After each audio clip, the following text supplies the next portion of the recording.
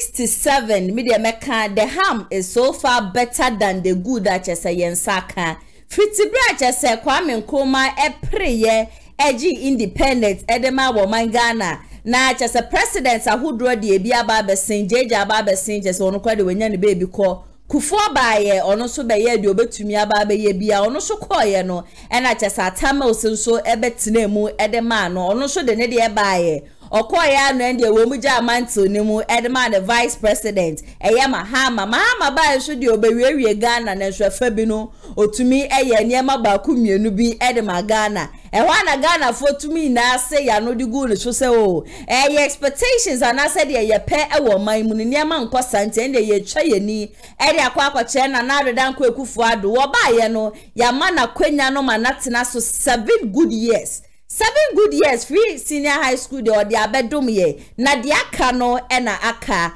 mami mo bibiara akwa abasonko enfambra tija dwumedie so ene dey na ya sewa me ne mo asan so adi ehia na agese mo amani tua so o man Ghana said ye be ye betumi akosoro said ye be ye o man Ghana betumi etumpon enu ti na day in day out bia no betena fidem hanum say di ho nsem bebre na ebe so mo me mbeka so kasa keke me ba na chase ne ma be fire mabetuja edi amanu aman penifo ne san se eniema bi wo no ma enkoyi anka ye hwe nim se wo mo betumi atnetne ne so se ne tie no saa enetie ye hwe LGBTQ crutches sabre no atiate so social media platform ni su be bia je so obi akra no edi na no atuma je se obi eke bia ye hwe nim se bill parliament apasi akwa pie mo na adodan ko egufu anim no o de pen beto so na ne nka wasign na so sin de na na kwekufu ado kra chire mu se bill no enyam bedru nanim na aja se wan e na etwantro ti mo amani tu asa matena seso nko ade na aja se nsam ne de do so ye papa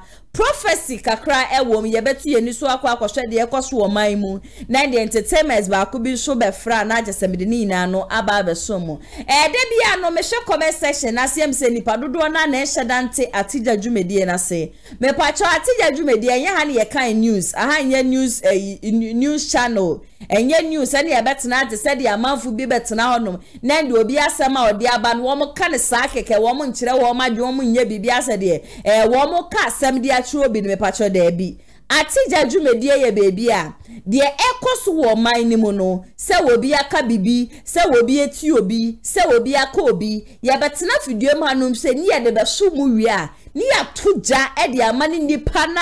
na sem ababeka yensa ewo hanom no aya na amafu bebre na aka se na ya sewa you are biased when it comes to NPP me pacho NPP for assemba me responde NDC for assemba me responde empono osofo okra no na asembe todwa na shofo na anyade na ya sewa menye hypocrite men kama no ntum me toja edema no obi biara osafata se me toja ma no ende NPP a wanyo ko no suye bibi na se wo safata se me bo wo ma baso a eno so metena se na ende me wo ma to me na so na ende bebi ka afore de ma to bi de ama ne wo mo na ende se ne de bia me kan se me ma de ba ko e ma wo mo dwi no etumi da ho no ma jase bibia tumi ko ye ni ye nufunsuo nti obi esemba na sana asem ne ye denko ade me to me na so a na de manufu benkum de no metabrim na me de ato nanum se wonchi ni mi se de be ya na koma e be ton ni yem nti enye se bia na NDC fo asem na de bia meka na asem NPP fo asem na de bia meka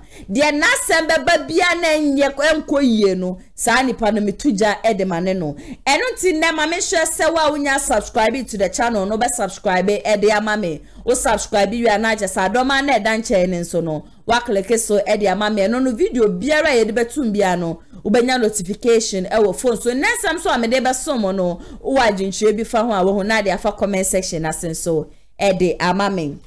be sha ase na ya asa wo makaja edi egum ni de sabe ya mene mo kasai de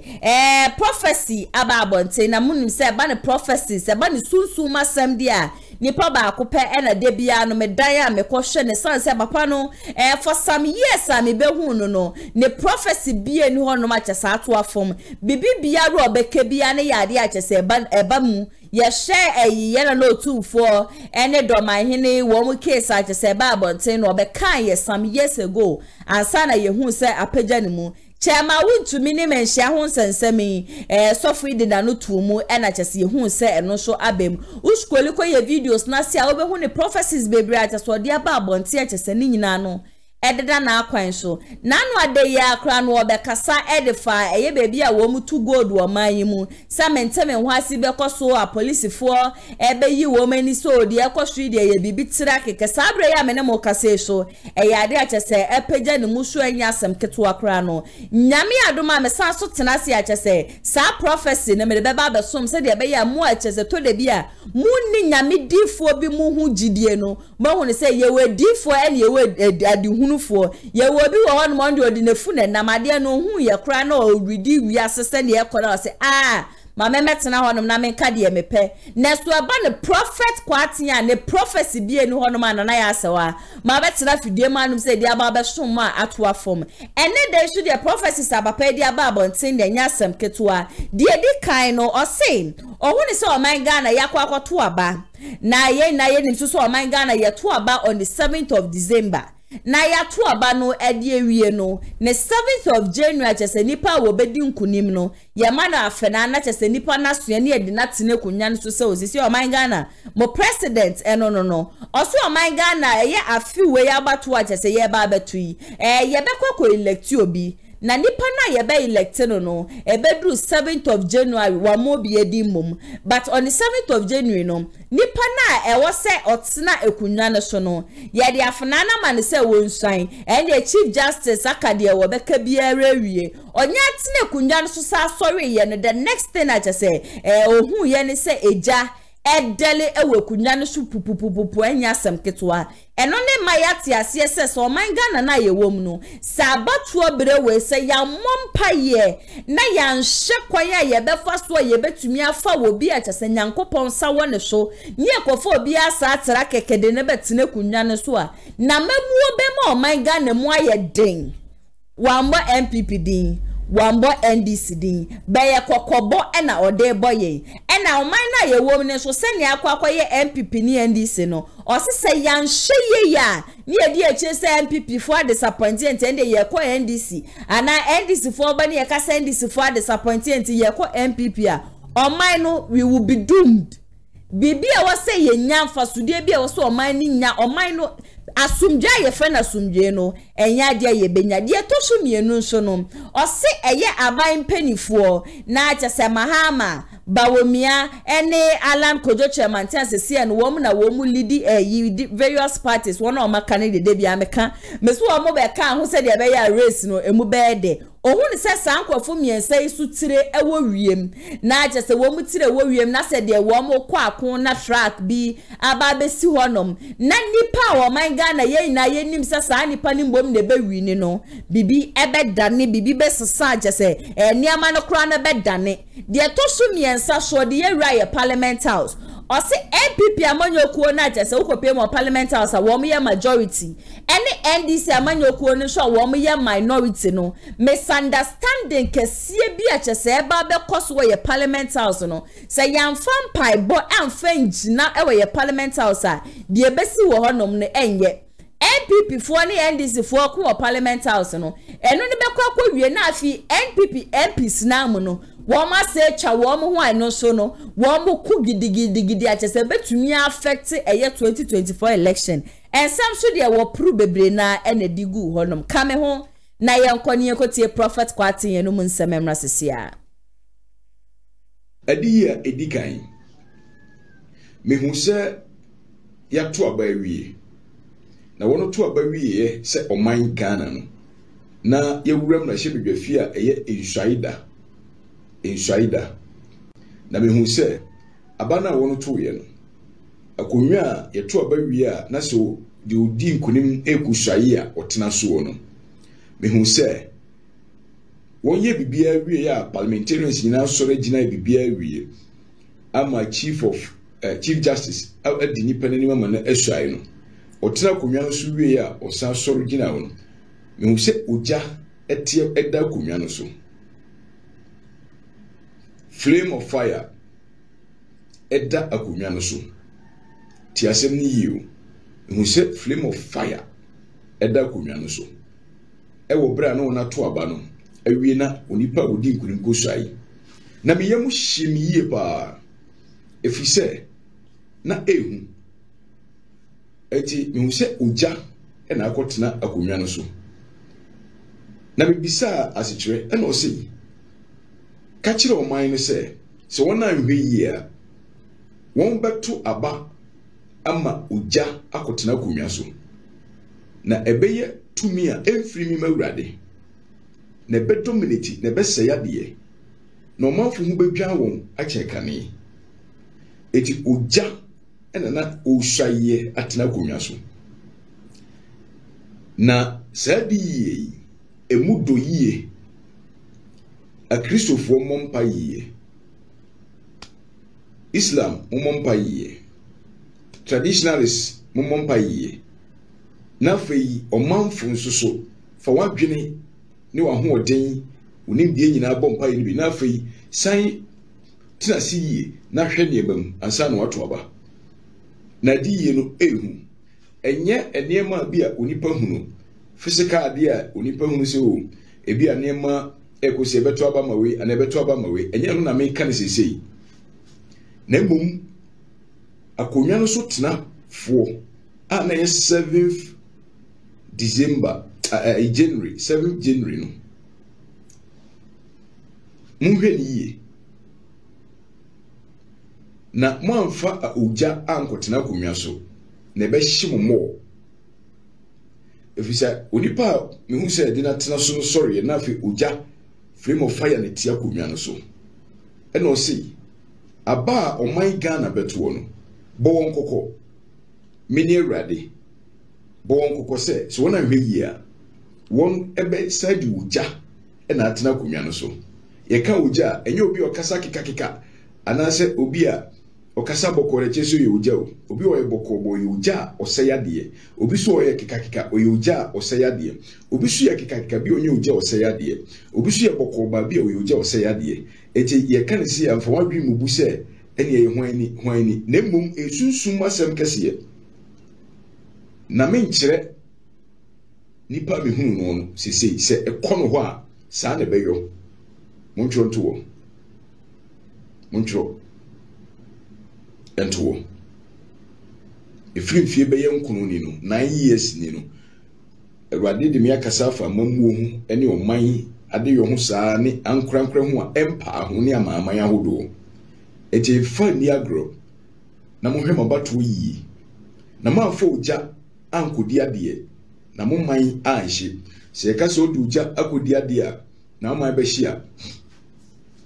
de che ne se onipa bia wanhwe yi a mode abato be ma no na obetuna abato nkunim di adwa so no na nhihye na de yo oman be se kesi na omanfo be tse de won dagem efiso ogya na edi ade te di ye di kan no emudo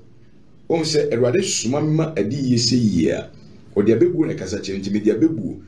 na me edu ba bi a me chewo ebi ho kasa se de obeti ase kakra na nso me nkyira ase me kwafa ho tie ye pa enti yenhwe ni ye adi ya etoso me hu se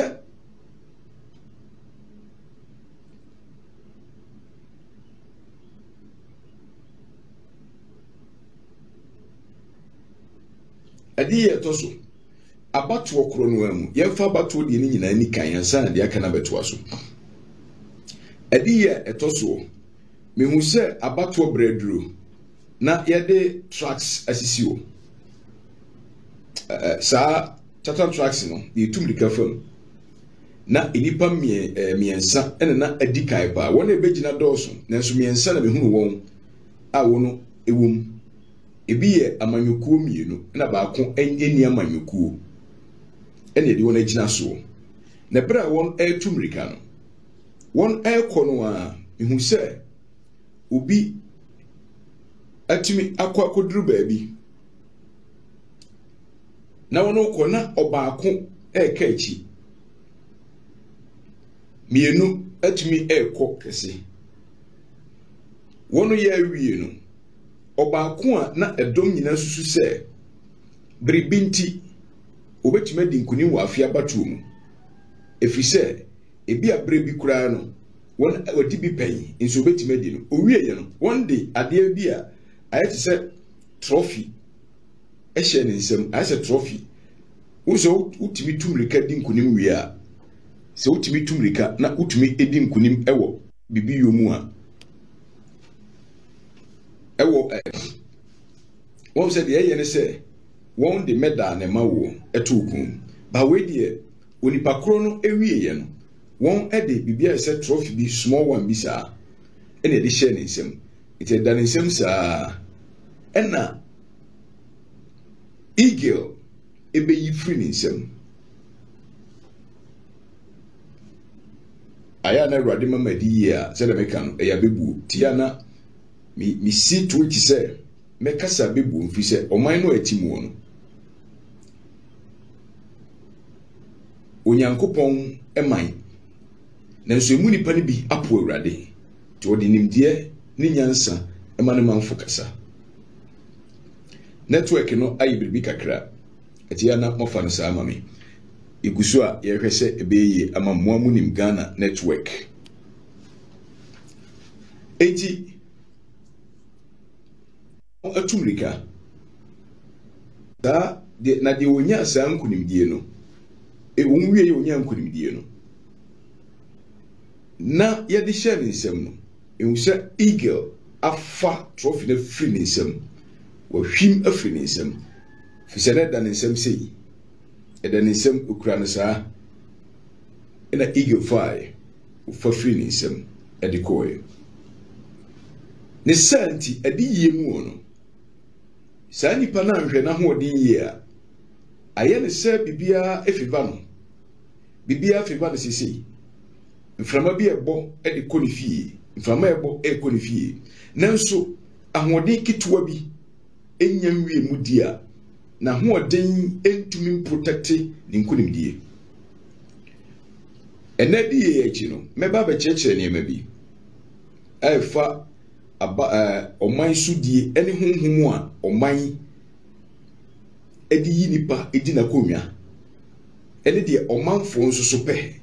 ye wode omanfo pe ne wode oman no honhom a eye Awurade honhom ekro oman no ayi no wo beka se na Awurade so yi obi a ho anetumi ka se da bi ho ana ka kire wo unim Awurade asem ukoy ahenni mu a traditional yi no ya mamre mu kura no tumi a ebokuru bi hu ban a eye kuru no bosom kese ekro tumi yi obi se ono ni ade nanso asi ahenfo tumi fa eche de obi kodi na ye owuo na onwu se wuni mu a enti adi ye we no munhwe ni ye na mu do makam ye no madika akade na akonwa mu uja de tosumi no eye nipa miensa mu se won etu abato mrika kan akansie nana wondu na gina line so won tu woduru ho no ba ko a otumi edi nkunim no na ye de trophy ema no se de medal de trophy man no na se kemudo ena mu se iga be hwim anasa noma min kon deep sa anoma aye free ni nsem edeko eti ni nkunim wadi nkuni ba wonkura hwe anoma na yiko eti se wanhwe yi a ewe kasa se de mframa nyina eboma no mframa nyina eboma no frama eboko ni favor. Oh, the wind is blowing in his favor per the circumstances surrounding the nation now. Inti ya ono an eko asofo bebre bekika bi asofo nketo ani akese beka bi na omumisa se de ono kan Awurade aka kire won yie ampa ebia na nkunimdie mframa no boko ni pakro ho de nanso muntie masebe ahode ketua binti ebe site se kane no a since 2012 BC Sabri makasa hitasemu a abatum ene amaman diem ankura brabum ba kokora ni wepa ho bebeka abatu ho asem 2016 saade ba bedro brai wo mi wona full acheni ka de besie ka mampanyin obedi ade no ne 4 year no a ebetwa to no se nkofo be friend said the worst president ever na was kire enema bi eye honhom ne honam ade honhom asem na ye direction wi ahonam mu no to nema yi ni nyina na solution ni wo ho adentra efi se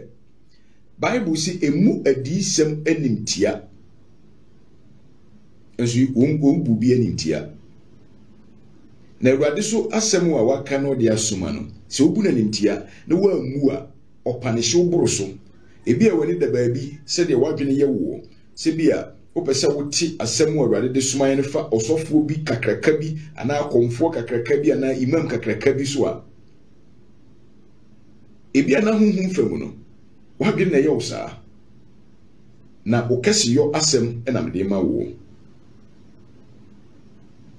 yento aso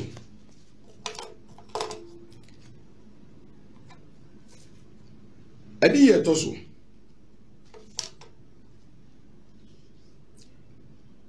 entokwa kese ebesi wo mrahye bedwafie na saa de we mo ahye no so a repeat saa won to aba no wie ndie me Awurade da na di ayefro mountains ko chine komo si ya me de tu bia si na ebre yi mu no ntokwa kese ebepagya mrahye bedwafie NDC ni NPP ntokwa bepagya won wie no a NPP amanyuku mankasa ntokwa bepagya NPP amanyofo MPs won beko ntokwa brane a ano odin a ebese won na je won ayensafoa ededa no ntu anamu bi enye saa na beye na won beko ntokwa te se eye NDC ni NPP na ekontokwa na nso na NPP amanyuku no amu ene won kontokwa na ye tokwa brane a eye MPs won se adi ye we makono straight because damage ebe cause no so nti no se man kam won antu won ade ho anamo a na abebuo na Awurade yi kire me no se mebu ebe no a afa na bi ono badwene ho won nti ase a eti very deep very deep eti sa ade we no a aba no they shouldn't joke with it dia ye hunu niye honam fa hunhum fa wonanam won ntu na ye tokwa kese ansa na ye beshuai efri ne kopim 7 January 2025 no entokwa kakraka pada MPP emu ewo mrahye bedwafie ena MPP party na ankasa so entokwa umna no de ye from mountain seed last year mere tu bia kire mo mantia efri mu ko no ebe start ye wo munye ho hwe na ye Awurade adi sem ni agro ebe ye onipa se obetim di nyansa nim di ayo but they will fail unless they listen to the voice of God and what they are supposed to do and what they are not supposed to do. Yes, idea. Eye kwa. Yentu aso.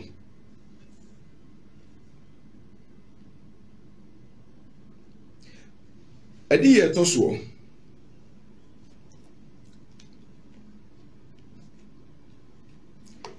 Adi ya etoso. Me hunu obi a wadi ade pe no peso sa di ade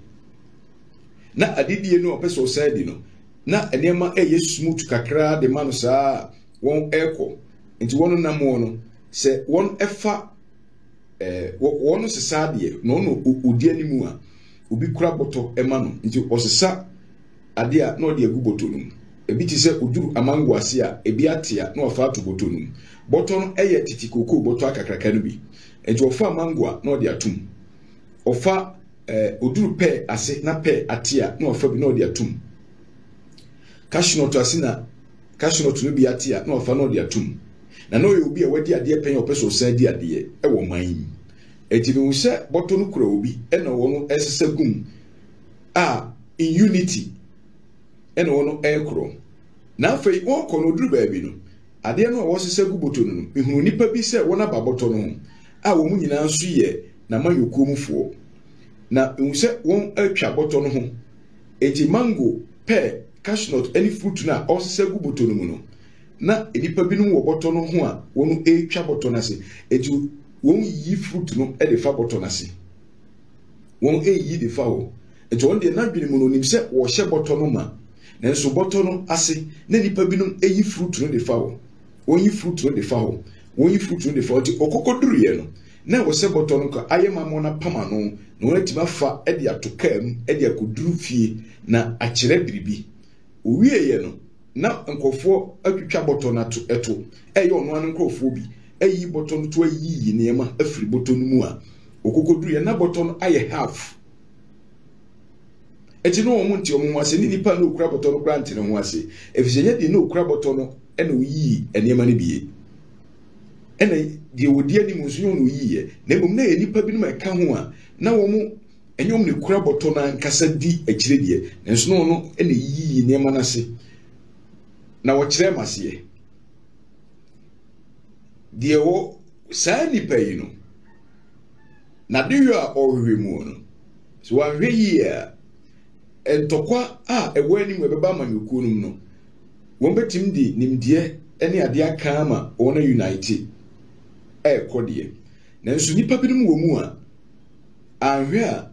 adwuma a won eyo nyina no for their own benefit and parochial interest something will happen and ne niema bi benwunu agu kasa di mti kasa bebuum men come niema straight enti wote wodie wo mu a na wafa wo prayer group de empire body wo prayer group na wo sofo a na wo de akokire no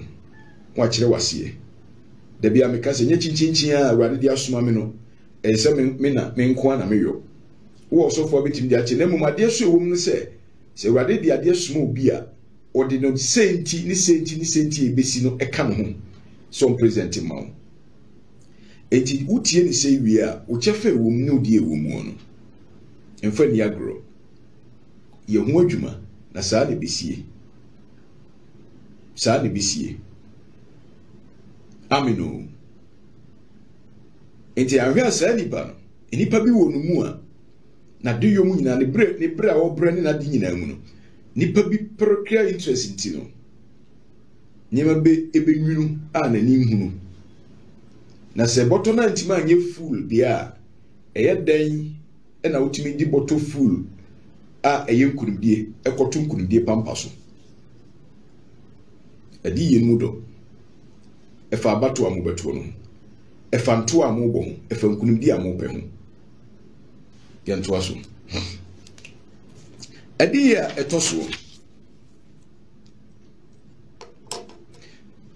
etoso Memusa yedi nipa miensa etiri abawiem na enipa miensa no emu mienu ewo amanyokuo emu baako eni amanyokuo eti yedi wontiri bawiem na yedi ye ba before 2020 election samo be kayi 2020 election no before election no de be ko bi awade fa ha e me kai ampa ho esisa won wiye no de besi wa amamu a etwatuo no mu awade ma ye hihye keka ni nyina afi we se ne beba afi we se beba timunye se na monso ano munye se hwe sa wo su mu awade a na wontie awade asem na wo fa awade fa ne fa na wadwen ye wo se bia de wo hwehwe nti wontie de awade ka o ma wo ye papa kra nipa hu no boni. When the favor departs from you, it will be very difficult for the people to recognize your good deeds. So the favor of God dominates. People who have the favor of God, the little they do, they succeed in abundance. Adiye abayi de mesusu se akawo se eye amamuo mpanyimfo de amanyofo ne ahemfo ne oman Ghana nyina de ne se abre biara ye bekọ akọkye Kumasi no de for oman no hu bia ye de betubia se wo ye mempani na se obewen aso atie de Awurade kan obo se de fa ohu no ene ye besi nyina ye beka e kirew eno aso na esie enti nkade papa mu no obewen aso atie na watimi agidin a eye papa na onema ye ya ma on kantokwani nenso du ba bia na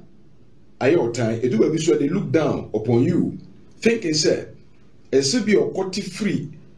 so for panyini TB Joshua no so for panyin bi ano ansa no odi obuo ni di ama badanya sa na awurade ye no enu ti awurade atwe ne sekan ene ne pia ene na ba o bu nipa ene nka no kore na so an den a wonhunu ye na on pese obekanti aba bibi esi eti ye beto abade me ka kire mu no 2020 no se aba mo beto 2024 enipa 3 ti le beba wiem se mo kaye a mo amohwe bi amokaye e ka kire mu se me hu mempanyin dada mahama me hu mempanyin be di akire Bawumia ena me hu alan kodwoche mantitiri e wo wiem se mo bekaye a sabe no bia nyanko enkoye the primaries no bia enkoye the primaries if you say to abakura 2020 no eye den omukoye primaries ni nyina wie say pa 3 ena omutie yi so the ready di agro na tie sa ni pa miensa ti wo wiem na miensa ni tie wo wiem no me hu se won kanea asoso na esum ewo wiem se de esum ba wie na bosum mpie ya ensoroma na epiepie no hu se ewo wiem ema hu ba bosum mpie ya hu ensoroma no efiso hire kese ba bosum ko sumu a ohwe soro a hu ensoroma no enti na esum na ewo wiem tema hu ensoroma no na ensoroma ni jema mani pa miensa ensoroma no akese no enti me hu se ensoroma ni na ekọ te se tete no a na yesusu abo se plane kwa na se wisi bi di akira ya na ye hwe ana ye di akire lu pre wo se na se wisi ba bi apre ne fa wiem na se bi esound te nsuruma no mi ense ko sa form no e de mu ya ne se nsuruma no ba ko kachi ena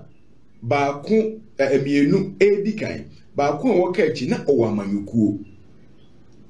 onu so na no usawum na o kachi ena mehunu mienu a won ekọ animu tie ni yie won ekọ nsuma mienu shutu with speed pa a ekọ na ba ku ni amanyokuo ba ku amanyokuo ba miensa ni nyina mu de osawum ena na wo ka echi no amanyokuo ena o sei aba mo beto mprempren de gina bre ewom sesei de gise bibi sisa ahode ni gina sa nipa mienu no a o modi kan no so nti abato no mu animonyam tie abatuo mu animonyam ye waba yeto emu animonyam a enipa ejina no hu se abatuo mu animonyam ededa won so no osi mienu it lies on the two ba ku ni amanyukuo ba ku amanyukuo won na edi kan da ba ku no kachi na ho oden enuru baby oko even though he's being pushed but in the skies no mu no na nsuruma no kachi oni sa ho oden no gise ne oye ho adwuma ansa eti wo sei emu abatuo no mu animonyam no 2024 ejina nipa mienu no so tieni bi o me se abatuo mu animonyam na ejina mienu no so se no nsoma no e speed ba e na de o ka ho na o hwa wo mu no nsoma no ka echi na ho di nuru sa wo sunsun fam obia odi ade no gise wo hunhum tumi kata o man so o manfo betimi aye yodium ba se hunhum no wanya hunhum a enho adwuma tumi kata o man so a tumi e wo man betimi akun hunhum e bo man ho ban e betimi akun abofo a wo mo we o man betimi akun efi se obi hunu obofo hwe fom o man so bia e urade man a abofo we etina ye wo ubia odi ade a onye hwe kura na o man na adwo na edin na emu ayede obi so obedi ade otimi ye nnuma bebre enso na o man no munyo fi se ne hunhum eni o man no hu enkata so no emu ha yanto aso min chechire nsemu bebre meguso ene onse madi na Prophet Quarteng prophecies no ene akwakoti abade bia metena se ya meka se from the very day papa we mini ni di yehia besi nne ne prophecy bia ni ho no ma atoa fom intende sa aban penifo no se wo mu beyi wo masom no matie ni ye ya NPP amanyokuo mudi eba ye muntu wana mo eba ne so osi ukopie mo ye parliament house NPP amanyokuo MPP MPs ne NDC MPs no entokwa kasie bi ba be koso ewo honom na yenso yenim se ye MPC wo mo na wo mo kwa na de wo makwa akwadwo oman Ghana ho wo makwa akoshemra ne ade de ama oman Ghana na wo mo kwa akoye saade ni mbom na sentokwa kwa akopie mo MPP amanyokuo ni NDC amanyokuo ni mu a na chese ye koya na se ye baye. At the same time, NPP MPs nenso no papa ma yati asese entokwa kesia so ba be koso wo mu mienu ni ntema ya ayi NPP MPs no ase eni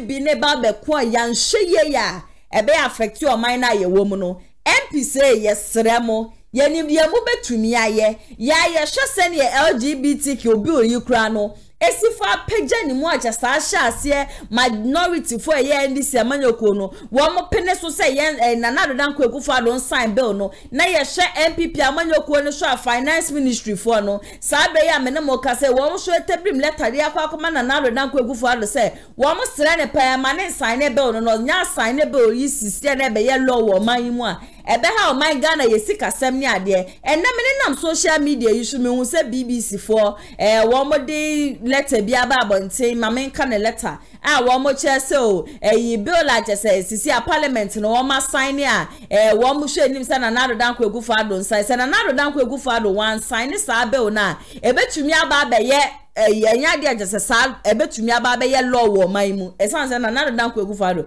so de ne pen esi so no sign ansa na be ba be ye law ukosa we na se abon se Sam George jese odi mu ntintima power sa LGBTQ hun sensemi wa ba be comment a wo che se article debe mbi na se na nado dan kwagufa do one sign ne kra na eye wo mo a wo mo ye MPs no wo mo betumi aforce ma na ba be ye law e wo man mu ni ya ye hye baby a chese trend no ekekako ni etie nsam nso a prophet kwaten eka na chese wo se o man Ghana ye ina na ndie se kwanche ne ye ina ye be ye because o man na bo a metimu bi wo so a wo hwe dwumadie wo so wutimu bi ye MPs ni ye pamochow LGBTQ hun sensami mumma ne nkwoso baby e wo se ekoso na nado dan kwakufa do setimemufo nyina no ka se mon sign mfa ma yen wai esa so man ni ye ni baby akọ bia na mo mpanifo no mente me wase bi pagya no musisi a mo ni mabusua mo betumi anya flight de akọ baby a mo pese mokọ na so yentimemufo na hefa na ye kọ yentimemufo a yenimi ni bi yechi ni bi yafa ne afa nyina ni bi no ehemfa pa na ye kọ na prophecy ba ko so ode ba ye achese yehu eye de na wo chese o mampani bi a wo ba be di o man yi so kopen a wo sa pre ye na ye nim se ye John Dramani Mahama onu pani obi a we be di o man ne so achese o sa pre so obe sa ba be di obi be ka se bi a na ye Bawumia de onu abesie no ye mate internet to me nya Bawumia na no de wo pick fruit na fruit a wo pick no bo adaka na wo pick di gum no atu atie nti no di tum no na kwabra ni su gineche no onu su yi free we de efie burunsam pa wo hyehyade no na wonu so ti bebi na wo yi efrim mesi afani afanyina NPP NDC Alan Kojo Chairman wo so prophecy ebe mu nyina no mombo mo homode na mo work towards it. Oh my God, na ye wade 67 years and then kwa ni ye hu ye left hu ye right 67 years and then kwa no yes akwa obi mansion ya kwa akwa besia ebre ye wo bibia e wo hanum sei nti end prophecies de bia me se the prophecies and ton for me mo bia me comment section ase na or the na adwin na me pacho prophet kwaten ya so ahwe eni ye nim de papa we betumi aye the prophecies are media ba edoso ukoye videos ni mo obehu bebre emu bie ni honoma atoafom ebusia metoaso ewa mensemu a na chese LGBTQ kro ya na sabre ya menemo kase die kwani tanko a chese odi ni juma ewa Angel FM ne nsem bia ba bonti a wo kire se kamia kwa yese Sam George no o ya ye U10 bi yesi sika just a sikam pimpim bia e free suru ho nom no e ba ni ade no enya asem ketwa wo che so wo evidence a che say de ekonyina no wehu a je say de wa wo be yi wenim so LGBTQ de menti ase ne wo ye peni menti ase na sha ase so wonya kasaka setie be hwane ye tabri sikam pimpim ne de aba be ma wo ye de ma wa na de say de ye de silence so we ye kwa metanko e na eka inti na de honorable Sam George yenim sene eche se LGBTQ wedi muntintima de bia no utuetue Ghana faso na munka makoma ntum yem na nya de ye ba bedi atum na ebeba so ene ukoye ya no wakobo article 10.7 na de o de apete ho no ma mepacho ma obi afa sika bia medada wo ye paucho ye papa ma obi afa sika bia free baby afa medada wo ene wo mu kra wo mu billions ni ade a wo mu mfa yeti hey ye ntumi nhwe se oh my God na pa ye bibifo na menyonko ba na se menyonko ba de ne se hwehwe me bebi no miamia manufu batwo da bi na be ma ne nyonko be ma ne to bare ne to grase ne bo sampem na ne nsa ne nam ne nyonko be ma bo so de ne be ma kwa akwose ne nyonko be ma sebi ni bebi a ode nyaane ne fa firi honom sa de ne ye ntumi anje ntuma wo man Ghana nti Sam George ya pacho pan se de wo bi disike bi puapua wa na wo kire ni pan se sika amudi puapua me ne kra no enya de ameba abeje na de wo pa obetumi aba abonten wo ba be kasa no ma ye hunso se mesi we se we ni we ene di sika epuempuan eno sukura monum nim se social media kwendie nsem bi ba bonten no amfa na no antuma na chesenyo no efia Schwarzenegger ono so de na no atum se Sam George onja isebi melede no na wo Sam George awo honumi yesi ebra na eyi mahama etesui wa wu mu ikra efia Schwarzenegger wo so wo Sam George Obeka access obi be LGBTQ a ye jadi pano ende yo no ankasa ne pe enode ya de afia ba ne se na nado na ko egufu ado ba ye dia wa sha se ageze wudi mutintima magana fo ye nya ye peace of mind ene na obi enu a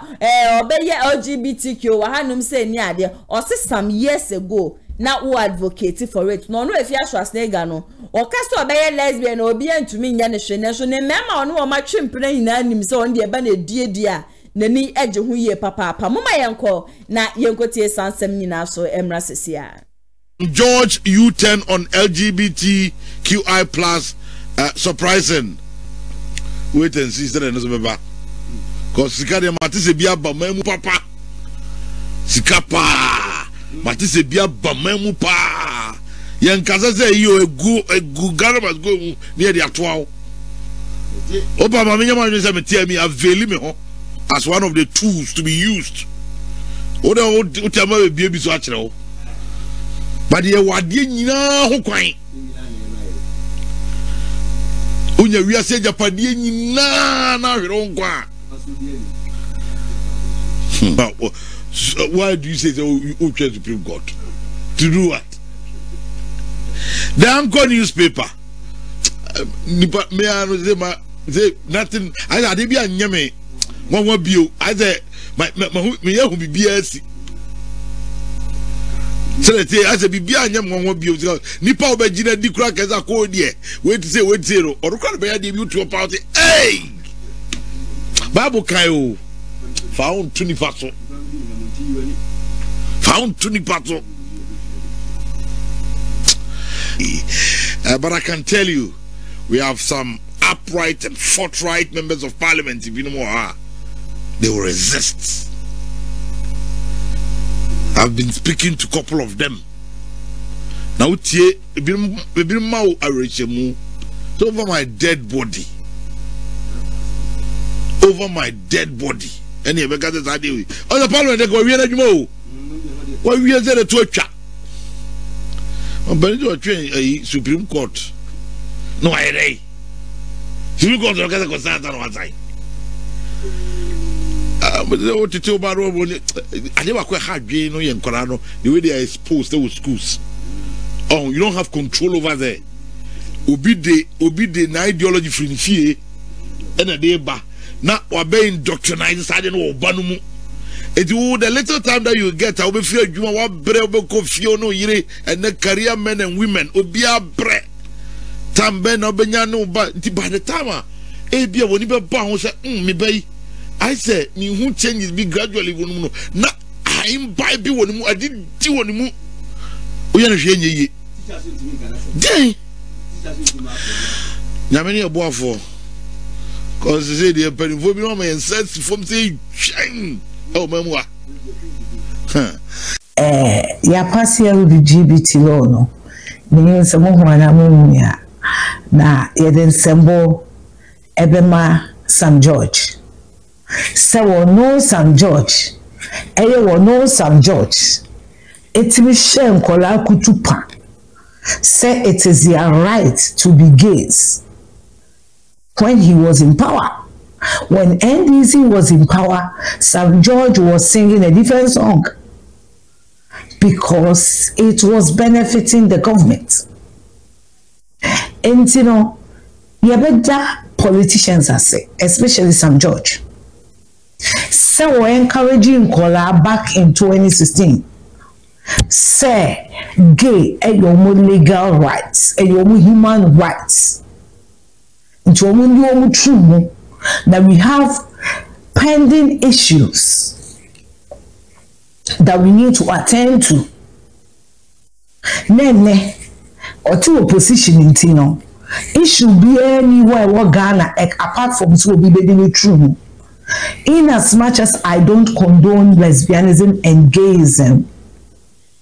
what is your business with what somebody does with their dick or pussy?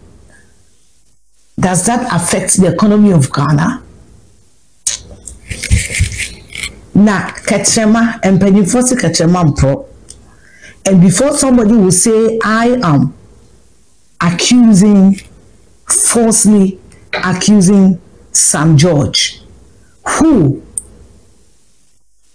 was the instigator of the LGBT law. Hey, we will not allow any gay here. Blah, blah, blah, blah, blah, blah, blah, blah, blah. Before anybody will say, I am attacking Sam George, let's all go back and listen to this hypocrite. The Constitution of this country remains supreme. Please.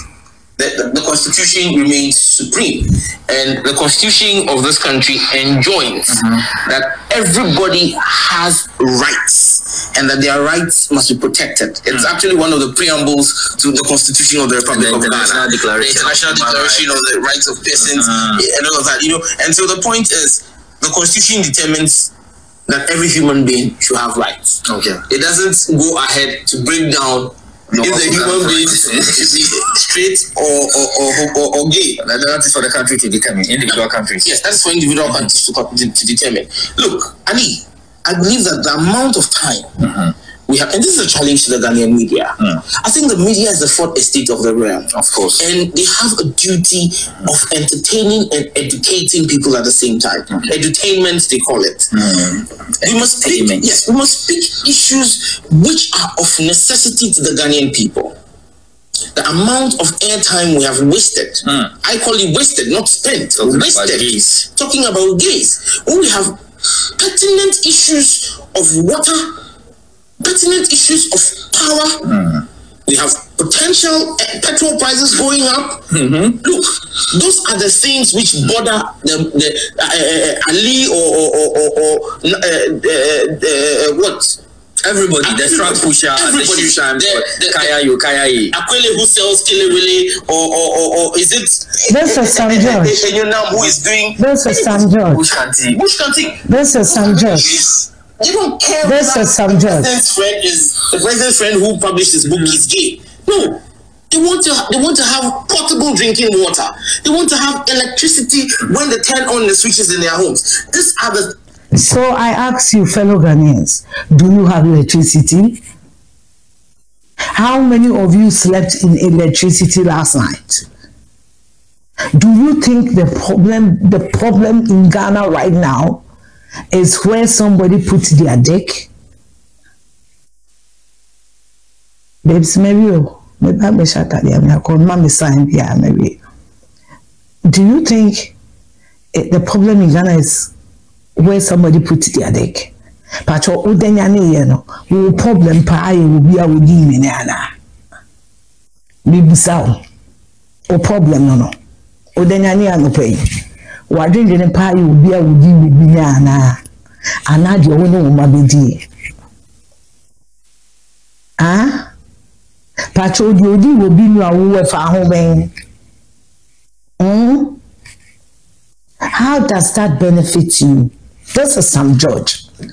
This is some judge. This is some judge that is shouting, and we should kill gay people, and gay people are not allowed, and we don't need gay people.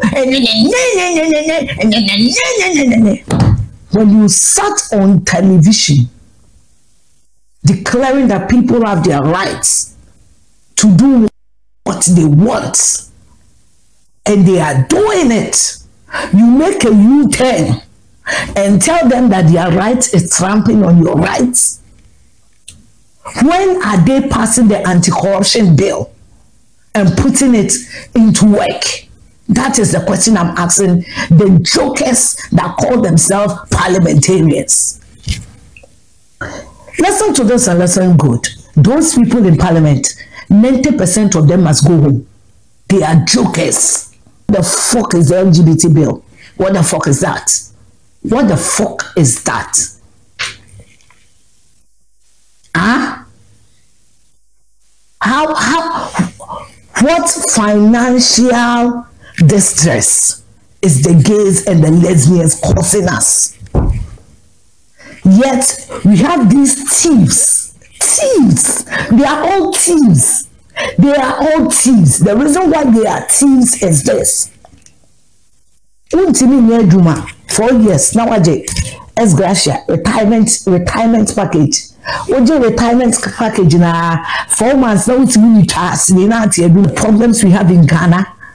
Enti for somewhere ya dey me boy and say mama foolishness. You want an applause. You want an applause. The anti-gay bill has been signed, and we have the same Sam George, the same Sam George, the same Sam George, the same fucking Sam George who is spewing this rubbish. We have the same Sam George. In the media, the gay bill has been passed. This guy, me myself, I've never seen him to be intelligent. He's loud. Irrespective of my personal opinions on when you differentiate between loud and intelligence, you will see who this guy is. Opinions on homosexuals. This is Sam George, 2015. This is Sam George, 2015. Remains supreme, and the constitution of this country enjoins that everybody has rights. That their rights must be protected. Actually, one of the preambles of the Constitution of the Republic of This is 9 years ago. 9 years ago. And all of that. So the point is, the Constitution determines that every human being should have rights. It doesn't go ahead to break down if the human being should be straight or gay. And that is for the country to become individual countries. Yes, that is for individual countries to talk. 2015. Look, Ali, I believe that the amount of time we have, and this is a challenge to the Ghana. Hold on. Irrespective of my person. 2015, no. I know we preaching right, That time, if there was a boy who was 10 years, who had the intention of being gay but was scared, you gave that boy rights. That boy is 19 years old now, and you want to take that boy his rights? Have you forgotten that we will reap what we sow? 9 years ago, you were telling people they have rights. 9 years ago, you were telling people they have right to form their animals wherever they want to put their dick and pussy they can do. Now you are telling them they don't have rights. The people you cultivated, where do you want to throw them? Sam George, the people you cultivated, where do you want to throw them? The people you cultivated, where do you want to throw them? Young man, I love dick so much. I'm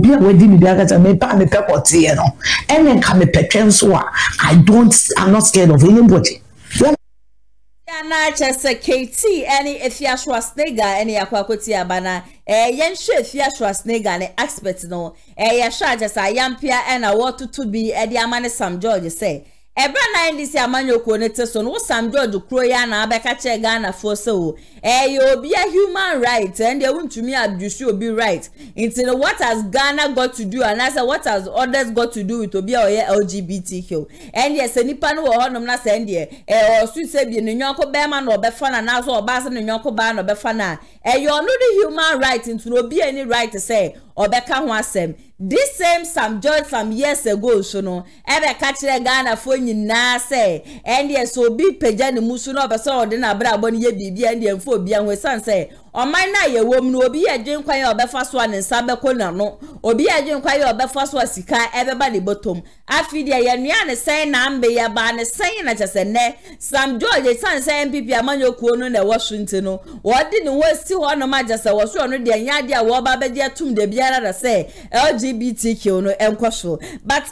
to me ne de ye society na ye wom no I am not sure say it accept that. How on earth would I allow my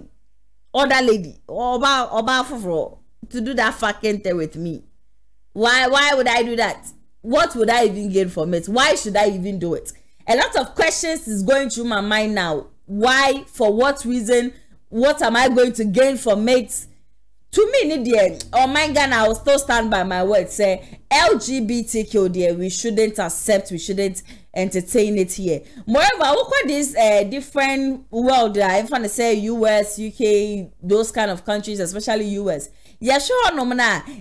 What would you do? Obi our right to say ne nyonko lady bi oye Ghana ni say Dylan no say that be me fini I think say Dylan no social media no so or your pa but who ne platform so TikToker why ne ho bema na wo share ne nyonko ba wo so yes surrogate you say debe bi akwa wontafo na wo share nyonko ba pa che ne nyonko ba oba kama esu onum na wo kisikisi ne na wo miamia ne nufu ni ade anytime I pop up to me pop up to their video and ask me who am video na I feel very embarrassed. I feel very ashamed because nyankopon wo honum ne sebi ye nipa ne yenim nyansan se nyankopon God has a reason to obo be ma owie yosuo ma me bo we won fempade e fanka hon fama o nyade na nyankopon boy Adam ye wan san ba Adam ba ko asan fanka no se onyanko be ma ne eje now ne nkonkwo bobra ne nyankopon bo ba we shouldn't do something I just say e betumi affect your man no man na yetim na nkasa mu no eniema kura nko yie mfa ma yen oman na yetim no niema pro niema tentema pansan na imagine say yes aba be dia tum say be ma embo ne nyonko be ma mu eswane shwa pa ni ehia oh debi that is the listing oh my God we would even consider accepting it. Dick is good. Dick tastes good. Why on earth? It's never going to happen. When it's Jumedi who now so ya see a number near 0550623377 and I said 0550 0557036109 and no good casafoni and temutu no a bia will send a message on WhatsApp and I'll be for normal call no. Ya beje brena ye know atwetwe enkomo. Mami fa PM or Parliament House. Something interesting happened this week at Parliament House. Now I asked to me enja ho asem ka. I ade say meni agi hu ye papa mu nyina mo be kaya. Ebra na wo mo ba be change o my Ghana ye currency no the first year for 5,000. I think the entire 5,000 was 5 Ghana cedis if I am correct. 10,000 was rather 1 Ghana cedis. And one mobile no say tuba of yam will be 20%. There is no change in value. The value is the same. So the value is the same. One must say currency na just a 1 Ghana cedi, 2 Ghana cedis. 5 Ghana cedis, 10 Ghana cedis, 20 Ghana cedis, ne de keka ho nyina ba so me no. Na minim so enia me ba be koyeja wo ma sesa nti no. And yes there is no change in the value. Na so kane no baira na ke ye turn 1 Ghana cedi 20 pesos and baira ba ko ye 20 Ghana cedis. So what should say value na just a woman can in baby a trim no then a sense aside. And then the work of PM Parliament House there. Pando MP. Mami a pejani when the Oko Parliament House did kayo di brodo koye. Or then kradoko no koye. And or sadi a mo bag koye. And I watch her say Mahama time no nanka dokno baako ye to no 1 Ghana cedi ene e mekai pa ne 1 cedi 50 pesos eno wudi baako abutumi me ne ade na so ene dokno baako eye 5 Ghana cedis ene 4 Ghana cedis 4 Ghana cedis ne kura na wo me nti wo pese wo me a ade se 4 Ghana cedis de en wo to mienu na so kane no nanka ye to dokno baako 1 cedi kane na mo bag no ye to mo bag en de 45 cedi 35 cedi 25 cedis me kayo na so ende mo bag baako eye 100 Ghana cedis 120 Ghana cedis na de baako so a sakura ye mo bokura ne ye brodo kanina brodo na weni ni a full loaf of bread na no na ye 2 cedis or 3 cedis na akoswa ye 4 cedis adukwa ye bibi ni ade na so ende bread baako 20 Ghana cedis mami kire se adenti na NPP amanyoko no mo ba ya matumi aba be wiwi o man Ghana sa ejuma de di kan mu bi ebi mfa maye de etosu mienu sike mo saka kura mo na mu chedi de etosu miesa tax ena de se mudi bu ye kon mudi kum ye ni nyina no mo hwa onu mo chese de kane na ka ye beto ye betumi de NPP amanyoko ba ye no ende udidi kura wo me san se wo kwa akoto aduane eye ende wo bedi wa cha betumi aspend be 40 cedis 35 cedis ansa na wa miyo ba se bia de wo de fa taste keka wo mbese oba me ne de just 20 Ghana ni 25 Ghana cedis kane na me ba Kumasi from si me fra me ma me wa kra bia me si ma Kumasi live in there kamo ukra 10 cedis kura betumi de aye aduane a betumi di be 2 days 3 days e bu hwe na ukra 10 Ghana cedis na fa kroma one shade ba kope ene mokompo no moko ya san from 5 Ghana cedis eko na cha so man na yetimi ne yekoya na se ye bai moma yenko na yenko tie kpando MP ne nsama ja so de tu dwa no emra sisia. This Kente bigger than this in 2016 sold between 50 pesos and 1 cedi. The then candidate Akufo-Addo said 1 cedi Kente is putting Ghanaians into extreme difficulty. Today, a shrink size of the Kente is selling for 5 cedis. 5 Ghana cedis. Which means that Ghana is in gargantuan crisis. If 1 cedi was difficult, then 5 cedis is worse. Mr. Speaker, this is my favorite bread brand. I've eaten it for years. 2016, it was 2 cedis. Today, bread is 20 cedis. Hey. Mr. Speaker, NPP. This bag of rice used to be 5 kg and is sold between, on average, 19 cedis. Today, this bag of rice is selling for 150 Ghana cedis. Hey. And the president had the effrontery to say, so far so good. When Kente has increased by 400%, hey. You say, so far so good. When now to buy Kente, you need to buy pepper before it was free. Hey. Honorable. Kente, after running down the economy, putting Ghanaians in a mess, people can't put food on their table. The head of the economic management team, Dr. Bawumia, now says he's a mate, popularly known in Accra as a planke, who shouts, "Circle." Everybody knows that Ghanaians know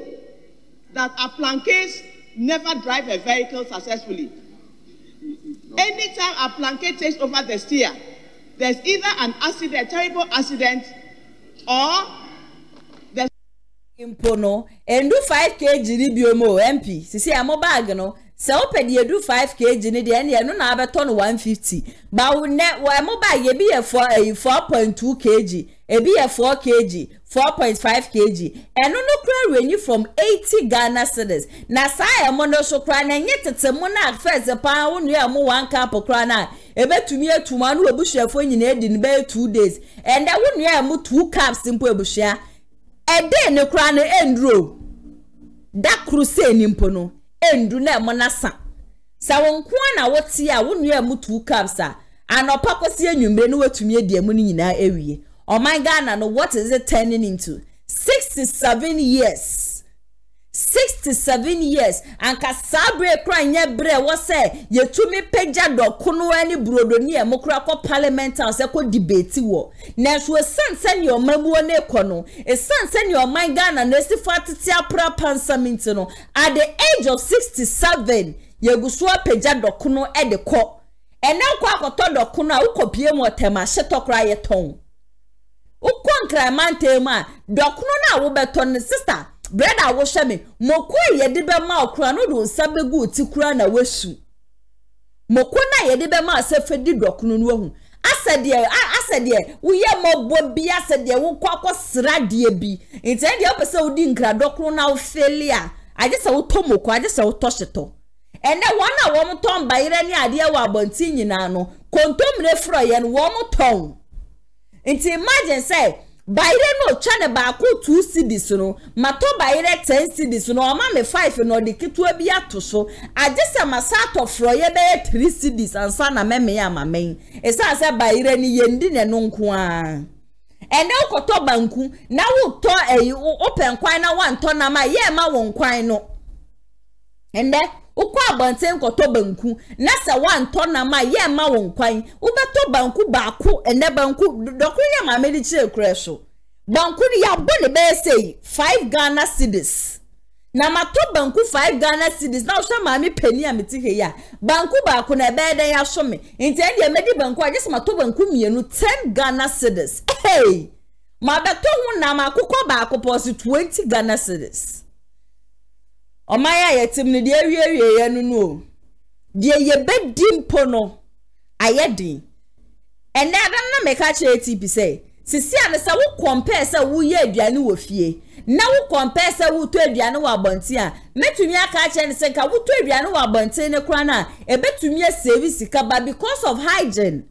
because say ya wie bia na wo ni magia wo de nua ye wo ni minhwo bia wo de nua ndi obi wo no wo chi magiri be sese no de egum spices de o wan search mu be di be wi ade be che na wo daji ade be che no na aja se ndi wo pressure yesi e shoot ko be 1 billion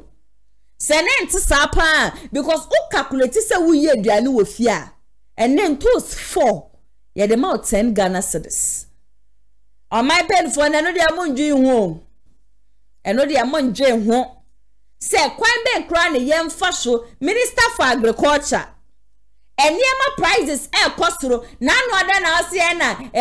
efuomu no mo be ko hono na mo be kwa kofa niema na free hono ma na wo de abante ndi obi pe bibia ombra na tese o baby a mo de mo niema ba begu no na wo mbra mbeto wo ho kwan na tese wona wo mo ye wo mo dua ntosi ni ade they keep complaining they keep talking say ya kwan ne so kra no enye enti no wo medua niema ni nyina awie no ekwan ya sa niema no kura be foso afie kura na se kura no aba be pie mu okroma no so kura ya asem endi abokina ni ade a wo mo kra nto osife kura di free wo no eno so kura tax da so kura nya de ketwa eto eda ho no enya asem ketwa ahode be ye ba be yedi ye kokromoti akwa akoto abade amamo no monje ye ho monjenti memufu ho ene kpando MP ajeso ye NDC ni anani abedi a wo kase NDC time no na saa na na niematie na eyiba mahama ba ya no sebi dokuro no wa ma meto no 1 Ghana cedi oba ye ne megye se na dokuro na bia na 20 pesos na 50 pesos eno no su shuti ya de dokuro ba kokodu 1 cedis 50 pesos ni 2 cedis no. This is what the word or my Ghana. Let me not say the word, because this is what Ghana is standing to. Ni abetna hani ya kasasa periform nje yanwo yeah bro they don't even care about us. They don't even care about us. Ebsi ama me famu room my next story. Na my next story no Ben Epson edin sembia ba bonti a watch say eba ne Bawumia running mate once and sema na just from the day I was selected Bawumia just want to free the northern part of Ghana no na ye nim send so for running mate there also to me funny pano every Ashanti region ha na just say dear babo until so cry there na do ye papa na educhum edin wo minister for education and anana postu edin ewom and I just send the MPs ni ministers ni bi akeka wo nyina no every Ashanti region hanum say no na wo mudin ewom na we na benepsen extra say as a wo mu no na just say the only person or ye competent enough say obetimi aboa Bawumia no na eye napo intend ya tweye mu an ye wo ye hwe nim say eye Bawumia betumi aba nten wo ba bedan na po edi e de ache Ghana fo nyina say wo no e na tese wafa ne say running mate also already a few good source so na just say any information amano say napo finally Bawumia ne running mate mama yanko na yenko tia Ben Hepson no mun se memra sesia oni wakata chwe free fan so e na etutwe nkomo ne yenko tia memra sesia you Ben Hepson akwaba ye won wadi politics ye chiache 1992 years as ye wo hwa bisine na entia ye nya ne se Matthew Poku prempe a wono no na ye na dudu na friend na po he may be the one to partner Dr. Muhammadu Bawumia we no wo hunu ne sei so sources close to Bawumia campaign na wo mu tia me now say about 2 years ago. No 1 year ago, first no, they all knew that Bawumia will need slot now. The running mate or say Ashanti region. 2 years ago, 1 year research be among the 6 top NPP MPs. As to who is likely the Bawumia Fana, more people will come out and vote for the ticket. Nigeria is Naputopo or the Asama or another is likely Obama also Napu as running mate. Dynamics in it to say what choose Napo a beboa no a kwambe ne befa so beboa no who say Napo I'm saying this is my 5th term as member of parliament. I just say 4 term times 4 there's a work of 16 years of the started my 17th year as a member of parliament. So along the line, for the past 15 years, them say wabua amamfo are fine. Why papa not only in his constituency, because menti asiye say wamu ye ejumano across the constituencies of the 6 top MPs, you know. Just no, what say you do to know can one you but Nimpodi second year chain sir. Yeah, in PM say Papa no why na across the constituencies. No. Na ye wa partner no a dia na podi beba to the table ebeboa ma Dr. Muhammadu Bawumia a consolidating the gains especially within the Ashanti region. Yes, what who say obo voting na compulsory. So you must have the urge to vote. You must have the urge to vote. You must feel motivated say or say to Abba. That is what it is. And as it stands now, in your opinion, Dr. Muhammadu Matthew Poku Prempe de sa grassroots mobilization Oh yes, from the Intia Minya, you know, say that is what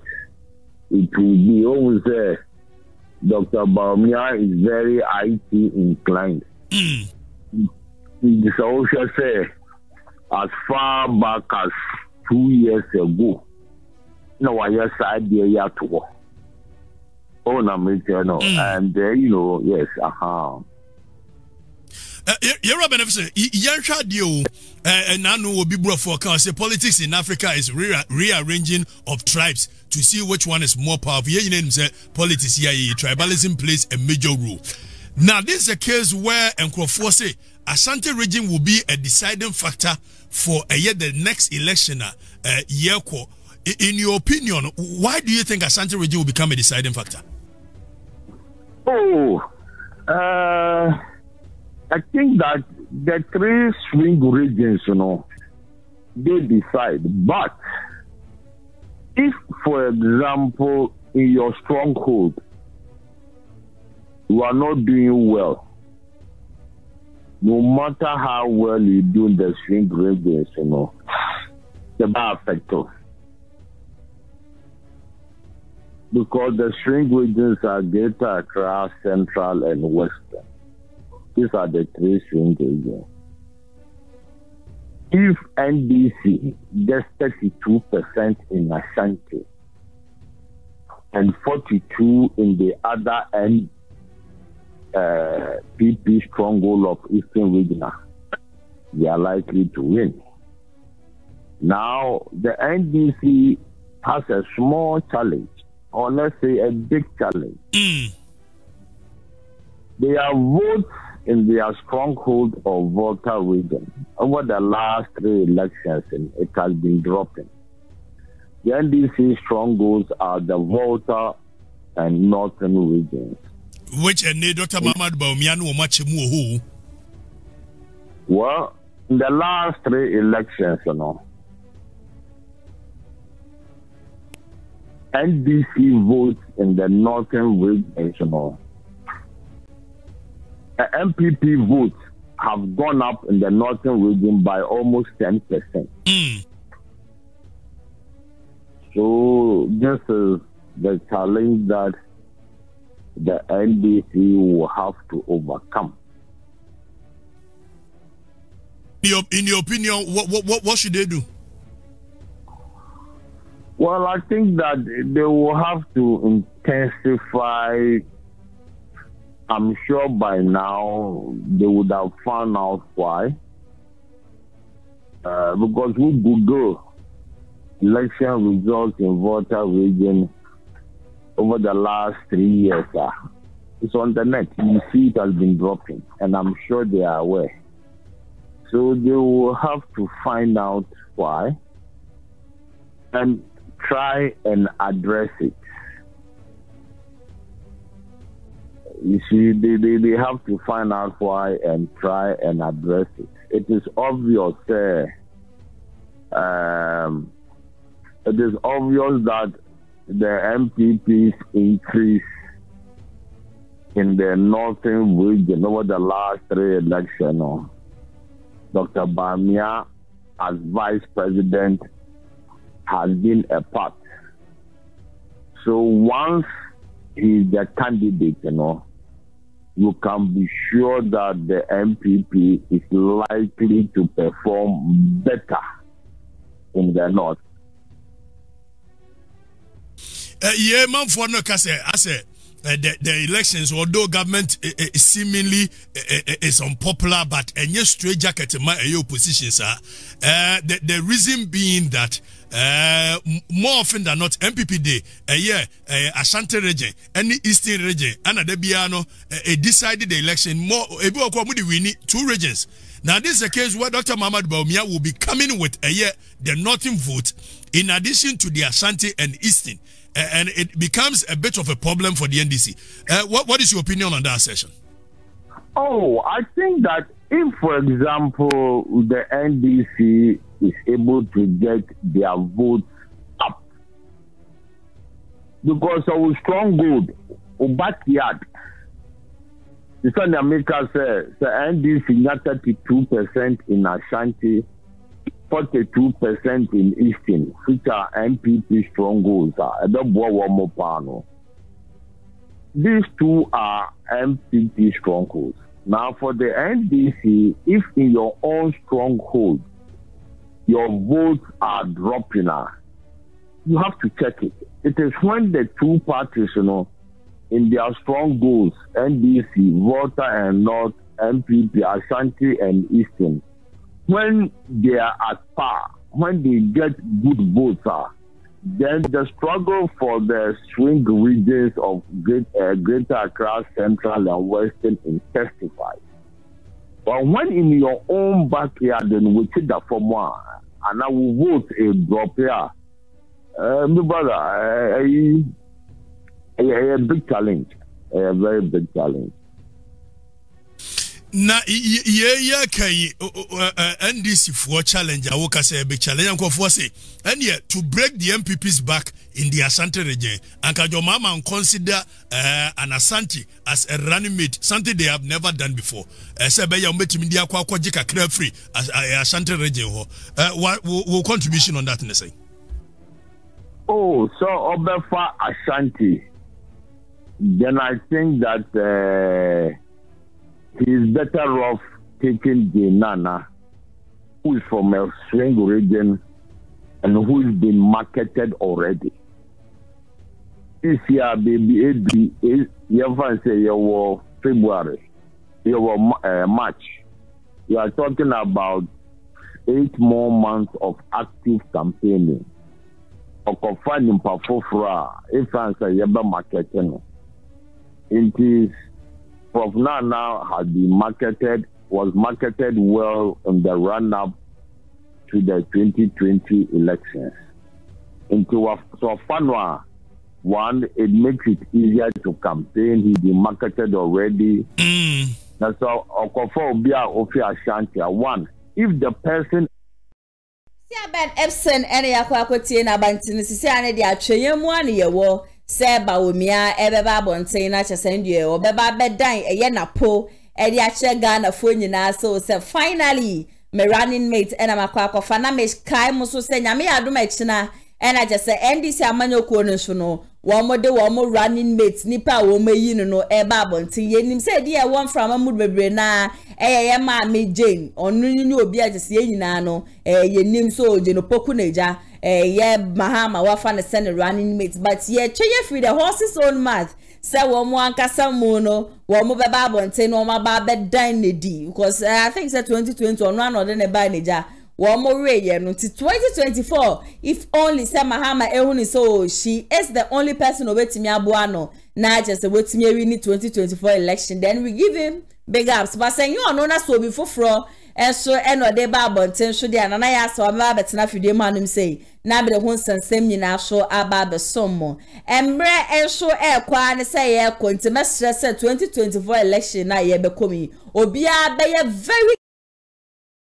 careful no bia be hwe no husu ye papa let's all be careful e ma ye ko disike bi echi na so abafono me sorry free dwumadi so na me ka sure wo say wani jinsam twedwuma ho de a chuchu me kabra na be fa forms for just 100 Ghana cedis na Kumasi online media school woman fa entity ye pemu media courses are woman ye ne de drofs ye papa woman ye newscasting and a woman ye TV and radio presentation me pacha mo ya na mobile comment section na say ebe ye na mu reading news me pacha ha ye reading news wa ha ntina mashada ka newscasting any TV and radio presentation mombra ne ye fa mo fantiti ye pemu na mo hu the difference wa be say bia wo share camera mu so de camera handle send ye twa picture videos ni ade nyina no ye kire e wa hanum say ye kire editing ye de kire DJing ye kire drone shots MCR social media ne de keka ho nyina no ye kire kwan ya square ye ni ti ya mass e na edi inhwenim for any enquiries General Society 3-month intensive practicals.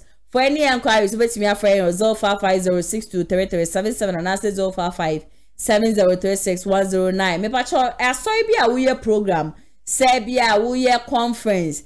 Say ye church service. Say we all night. Bibi a we biano. Any unconcurrent so just say mo amobe be mo shop ano. Mo amobe ye wedding. Mo amobe ye engagements. Mo amobe ye birthday. Kumasi online TV be ya puma to say mo timi atom sa friend. Ni about the channel program ne streaming live on Facebook and also on YouTube. Eddie amount. They be a me come say distance is never a barrier. When it comes to Kumasi online TV, baby, I will be a not to suffer and quandia. Ye be ba na just about the child program, ni dia ma kama sikaki tu ebi pe and I will be to so book here and also when you inquiries. I'll be to me a free on 0550623377 now only a attribute and Komoko PMO MC honum the Abrante Pamano and I just send out now honum edema pictures the videos a chugu ye nano then Sanwe Jumano lawyer fans of Atija Jumedi and I asked what the amusement me a Kenyan and say Yankopon and show me ye papa Sabani baby a moji brescia Jumediano. Most share more more comments in so far comment section I say edemame. Most of my person Mobeka loyal fans of Atija Jumedi, the only and say we subscribe to the channel.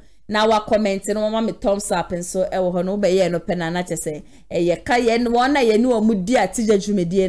na just say one so would dear be my finance show consum farmer executive producer Mr. Daniel Yeboa Nyankopo and Shani ye papa Mr. Jumedi so na me shemo boss said ye better for me free baby ano. Me ba betina fidim hanim say na be hunsem nyina so aba be som e dia mete so ane nana ya ase wa makra mo ye be sanso e die hia Amafwe Kumasi Online TV Production yaba ne de ne yaba ye de equipment ekukudam ana ye de aba se eye camera de enam wiem de nam fom de enam ensuom ni nyina ye wo bi e wo honom a TV production yabo a hu ye pa se wo ye dwumadie bi etese wedding eye engagement and sorry ana schools se wo ye semna bi na pese betwa ko all the social media networks and so e de amaw ye ni ntotonsa na fre eye Kumasi Online TV Production for na yamra na ye dwumadie ne Come, fe a ebo no eda from pa. The production so the sound quality, video quality ni nyina e wo soro. Wo pese wo hu ba bi e wa ye wo Kumasi e yetia media opposite one ma. Ana se to nsa ne frɛ wa homa true so 0550623377 Kumasi Online TV Production. Ye demu fua e wo Kumasi kodua mu.